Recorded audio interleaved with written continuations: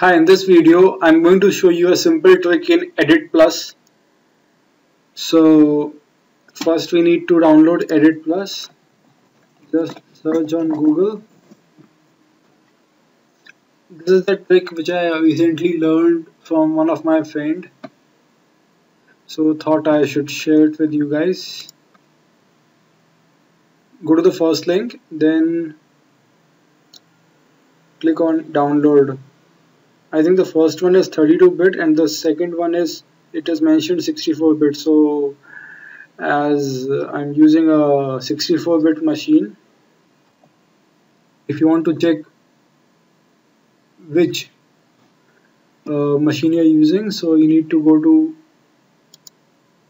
your PC, this PC, then right click and go to properties. So here it is, system type is 64-bit operating system. So let me go back to Google Chrome and I will download the 64-bit. This is an evaluation version. If you want, you can go for the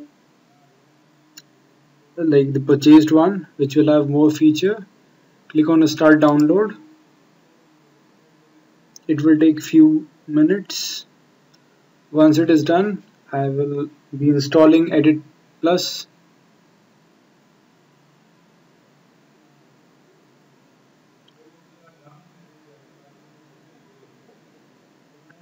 So I will go to my Internet Download Manager. So here we have downloaded.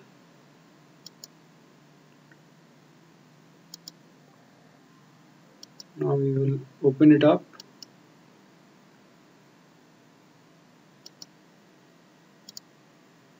It will take some time. So here you go. Click on accept and it will start the installation process. It is so if you want a shortcut on your desktop, you can click this checkbox. I don't want, so I'm going to uncheck the checkbox. So now I'm going to click on start copy. It is copying files to my hard drive.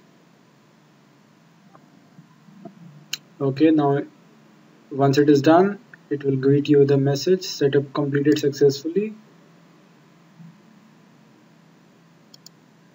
Now I will go to start and search for EditPlus.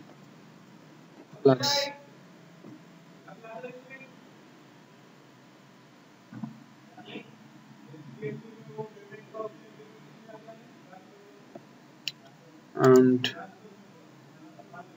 we will open this app.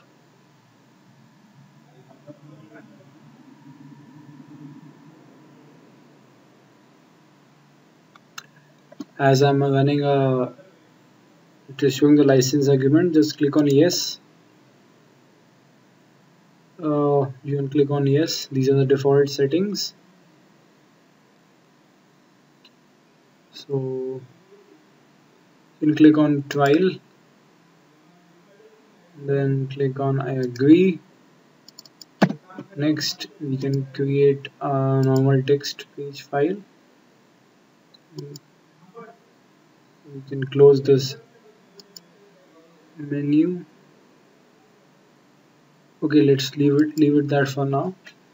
So I'm going to open another Excel sheet.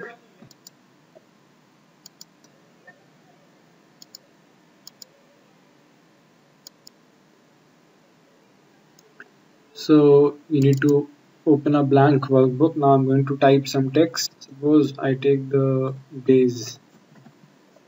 I type Monday, Tuesday. Now I'm going to use this plus icon to get the other days. So once it is done, I'm going to copy all this text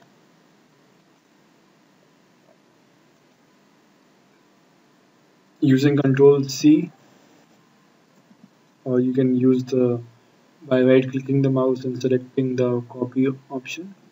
I'm going to paste all this data. I've pasted it. Now I will search, then go to replace. So here I'm going to find what I'm going to type /t, which stands for tab, and replace with /n. /n means new line. So first search,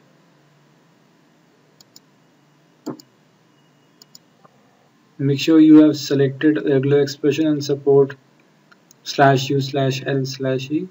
So you see it is finding all the tabs. Now I'm going to click on replace all. So all tabs have been replaced by a new line, which is /n. So this is the complete trick. So basically you can use this trick to arrange all the data which is present in a row in a column, and you can do the reverse of it also, simply by going to search, then going to replace, and instead of find what you need to type /n, which is new line, and here you need to choose /t. Click on find, so it is finding all the new lines. Once I click on replace all, it will again change from the column format to row. I hope you like this video, and if you have any questions you can ask in the comment section below. Thanks for watching, and don't forget to subscribe to my channel, New Tech Tricks TV.